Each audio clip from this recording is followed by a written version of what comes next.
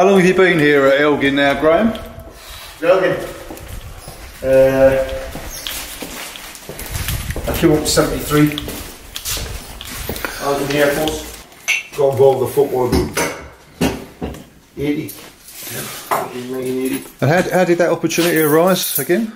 Here? Yeah. I ran a junior club called Bishop. I played for RAF Kinloss, and I moved into Elgin. And when I moved into Elgin, I decided that travelling back and forth to Kinloss wasn't what I wanted to do, so I got involved with a local junior club called Bishop United, managed them. And then after managing them, one of the managers of Elgin asked me to come and take his team to training. So I trained his team, and he put me as assistant manager, and then eventually I got as manager, and then just went up from there. How did you get on when you were manager here? Okay, and won a cup and did all right, but it was very difficult at that time. With the finances weren't great, so it was quite difficult. I managed Lossie as well. I did manage Lossie. Right. I was never good enough to play. I wasn't good enough to play higher league. I played junior, reasonable standard junior, played for select and that sort of thing, but I was never good enough to play for higher for Elgin. The two magic questions are how long furloughs going to last and when do we start playing football again where people can pay to watch. Because the furlough scheme is 80% or up to £2,500 a month, Correct. Isn't it? But does that apply to professional footballers Yep. as well? Yes. Right. So obviously yourself, it's a lot more manageable than Rangers, for example. Yeah, well, the advantage with us is that none of our players are getting £2,500 a month. So we've got the advantage of that the 80%, they're covered by the 80%. Another thing is that whilst they'll be losing some revenue for themselves, most of them have still got other jobs as well. So they may have been furloughed from the other jobs, or they may be still working. So most of Elgin's players have a job elsewhere. Yeah, there's only two haven't, I think. We had an emergency board meeting, and we sat with the figures, and we worked out how much money we had and how long we could keep on paying players. So rather than pay the players and then when it runs out you stop and you lose your contracts, we asked the players to take a 2/3 reduction so that we could pay them longer. And most of the players accepted that. And then when furlough scheme in, then the 80% that's just continued on. So that allowed the club to function, because there's lots of stuff the pitch is still being maintained, and we've got guys coming in next week to do the overseeding.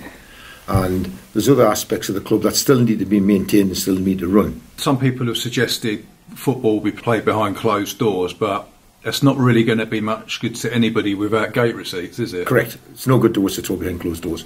If we start have to play football behind closed doors, that means we've got to bring people under contract. We're in a difficult position at the moment because we've got 11 players on contract after June.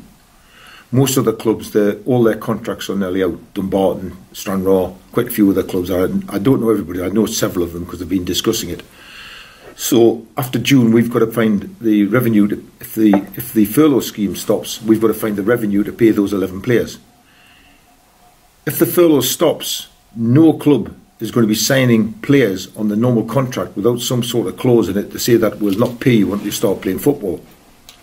So once they bring everybody back together and start playing games, if there's no revenue stream and you've got to pay your players, it just deepens the crisis for the football clubs.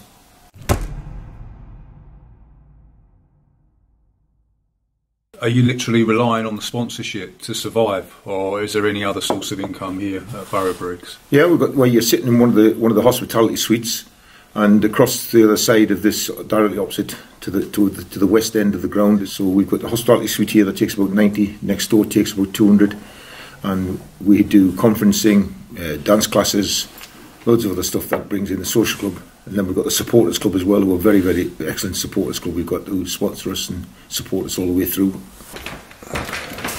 It's Kieran. This is the club's only paid employee at the moment, I understand. So the whole crisis is really making you probably for the first time having to think how you can generate money. No, we think of that every day. It's every single day. A club like we've got, it's every single meeting. All the first 3/4 of an hour maybe is only just how to generate revenue. As we stand, we've got a Just Giving page. had a big sale on our kit. We're doing a scheme called Buy a Brick, which is doing really well. People are buying bricks to stick on the outside of the ground, and it looks fantastic. And all these things are a revenue stream at the moment, so it's building up. And as I say, we'd be okay for a period, but how long it would last, I don't know. How many bricks can you potentially sell?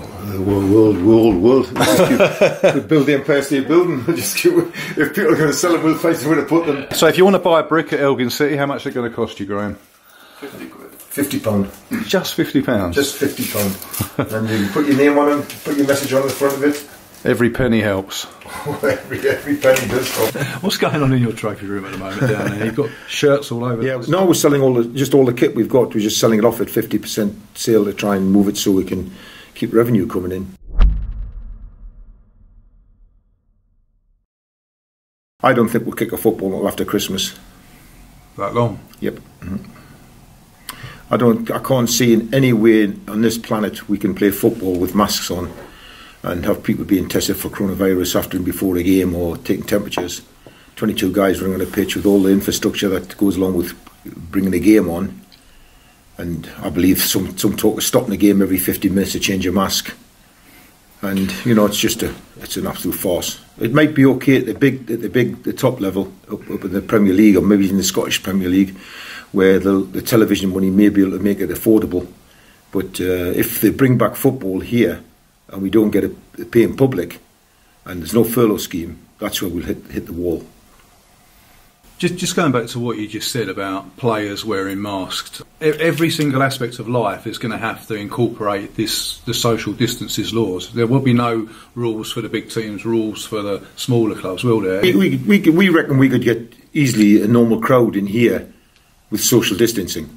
Right. I mean, the stand might be a bit difficult because obviously lots of season ticket holders and gold card members have all got their own seats. So they would probably want to sit in their own seats. Well, that would be a problem because you wouldn't get your 2 metres because the seats are only about 6 inches of each other. But the rest of the ground, there's no problem at all with social distancing. But it's the putting on a game and having the ridiculous effect of trying to, you just need one of those guys to test positive, and that's the rest of the guys in for a fortnight. Surely once football does resume, there's going to be social distancing, prices are going to rocket because there's going to be less people in football grounds. Could the game literally collapse? I don't think you can judge anything on what we knew before. So it's very difficult to know where we're going to go with it, because I think that in the Premier League and places like that, yes, the big money will still be spent, because I mean even now there's people talking about spending millions on players when they're furloughing players. So they're putting their players out on furlough, yet they're talking about big money to buy in people. So I can't judge anything on what's previously happened. What I would say that with us we've got a good squad of players.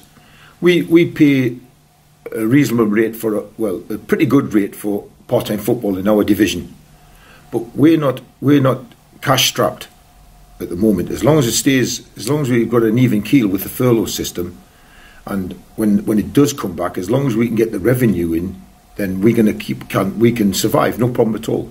The problem will be if the furlough stops.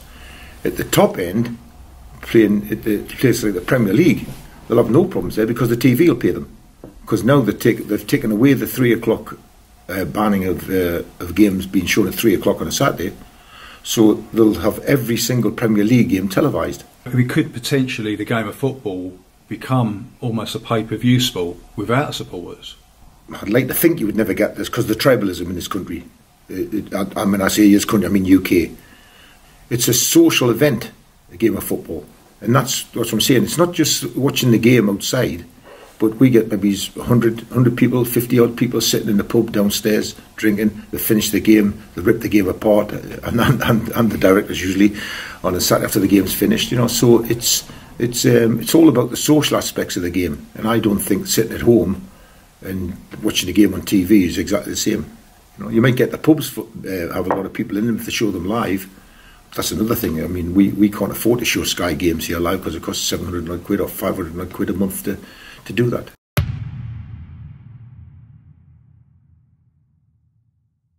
We played a game against Rangers, and it gave us about probably 2 to 3 years worth of money.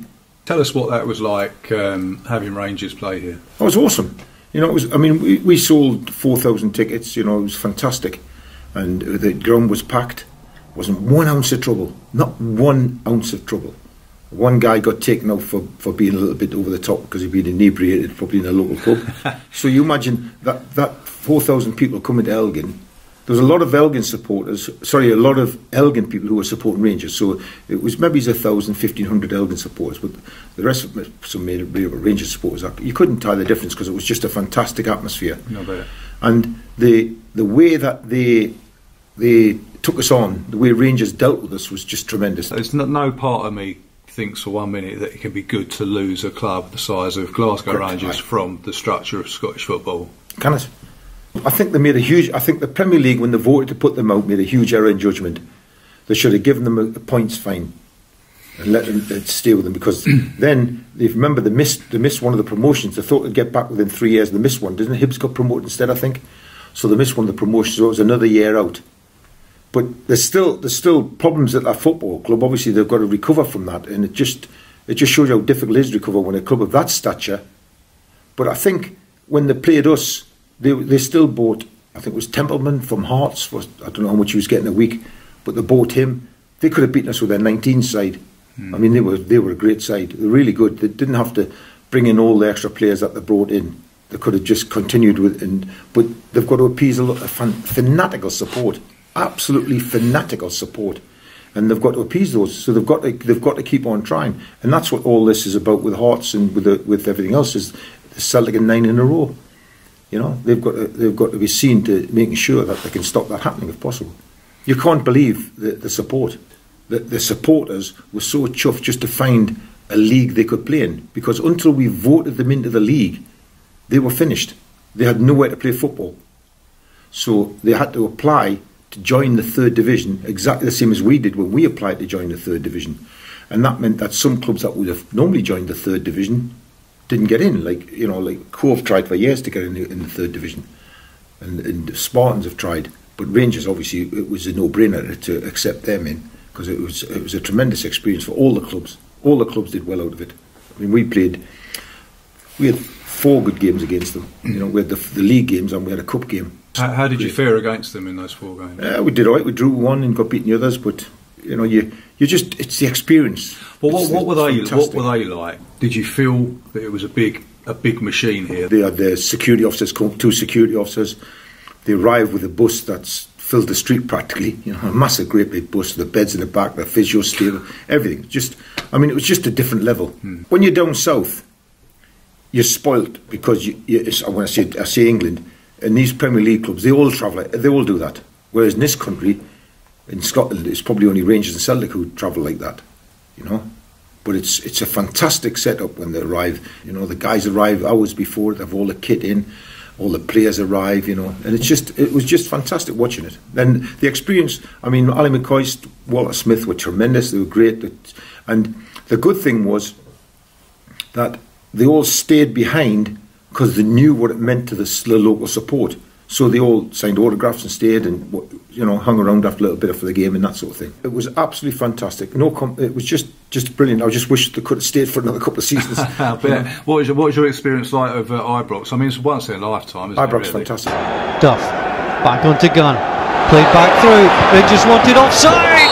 And Jamie Duff with a finish. A cracking finish into the top corner. And Elgin City are ahead at Ibrox. Well, the corner was overhit. He just kept it in. The whole ball wasn't out. Worked the 1-2. Looked to be just offside. Jamie Duff. But when it came back to him, what a finish into the top corner. What I found with Ibrox, it was at half time.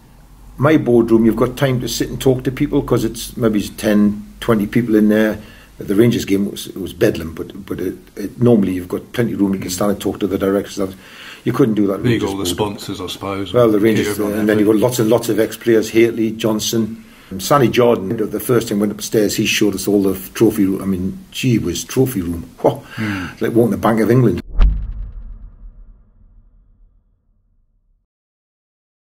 This Saturday would have been Elgin's final game of the season away to Cowdenbeath. Yep.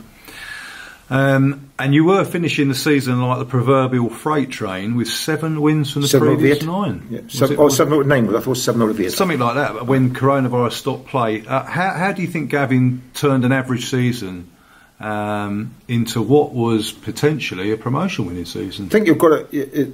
It goes back to we're making basic errors. Defensively, we're making some basic errors, and then losing Shane for a period of time, stopped scoring goals for a while. But once we tightened up and started playing a system that Gavin was happy with, the 2 wide players, or at least 1 wide player all the time, often 2. Against Cove when we beat them 3-0, we had 2 wide players. And then we brought in a young kid from Dundee United called Ross Graham. He tightened things up. He was solid as a rock, and it just tightened up. And the good thing is as well, Thomas was excellent. Thomas settled in. I don't know whether he was nervous. He's actually chock-a-block full of confidence. But then he made some wonderful saves. But I mean, he's been outstanding, and I think that's it. We just became a good, solid unit, really solid, and we were the form team going into the playoffs. Although Queen's Park and Cowdenbeath were still hard to beat. You know, Cowdenbeath would be a bit sick that they didn't end up 3rd, because Edinburgh got away with it. I mean, we played good games against Edinburgh. You know, we should have beaten Edinburgh a lot more than we did. So we couldn't catch Edinburgh, and I don't think we couldn't have caught Cove anyway. Fantastic achievement, actually, to come out of the Highland League. And was it the nucleus of the same team that had come up, and they just built on that? Yeah, it was a good side when they came up. I mean, they were playing. Megginson's a tremendous player, you know, really good. Their defence might not be the greatest defence in the world, but when you're scoring that many goals, you don't have to worry about it. And I think they'd been trying for years when we were trying to get in the league. The guy Alan McRae, who was the chairman of Cove, eventually became the president of the SFA, and I think it was one of his big dreams eventually to get Cove into the SPFL, which was achieved just as he'd retired. Cove got promoted that year, and they deserved it. I mean, they've got a really good setup, and they might not have the best sort of ground to play in the back of a factory estate, but they've got a good setup and a good manager, you know. And they had a good manager when they went. Sheeran's a good, they had a good setup, and they deserve to be promoted. And more strength at their elbow that they've bought into the 14. But the way you finished the season, is that momentum that you can take into next season? Well, possibly into. That's where we made one mistake. Well, that's unfair. Not a mistake. That's where we started a plan for the next season when we signed 9 of that. We've got 11 of that squad signed. So the only really player that we're concerned about losing was Shane. So Shane signed a pre-contract with Inverness Cally Thistle, so he's going through there. But the rest of them, we've tried to retain everybody. You know, there's 1 or 2 that are still outstanding. Bronski, O'Keefe, and a couple of others. In fact, Bronski was due to come up on that Saturday to sign when the game was cancelled, so he didn't come. So Stephen Bronski will get him back in as soon as we can. But the problem is now we can't afford to go and sign these players because we could be left with an estate where we're going to have to pay them, and we just can't afford to take them on at the moment.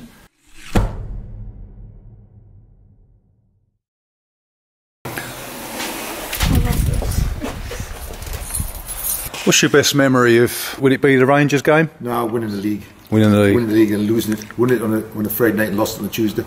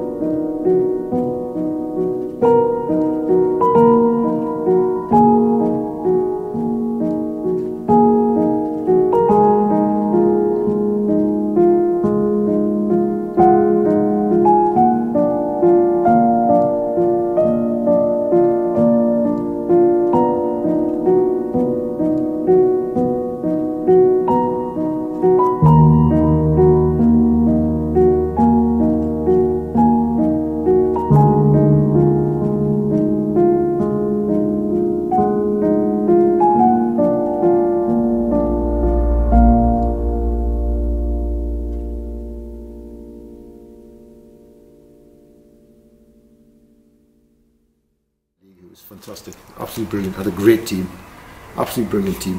Had a midfield to die for: Michael Teasdale, Russell Mackay, Soapy Cameron, John Teasdale, Willie Furphy. Just fantastic. Craig Hinchcliffe went on to play for Scottish League.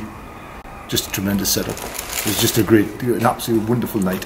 Every 3 days we've been filling the 2 big black tanks behind the Gleaner sign, and we've been filling them with, so we spray this now with every night at 9 o'clock. The water comes, we put the spray on, the sprinklers on. Pitch is looking good though.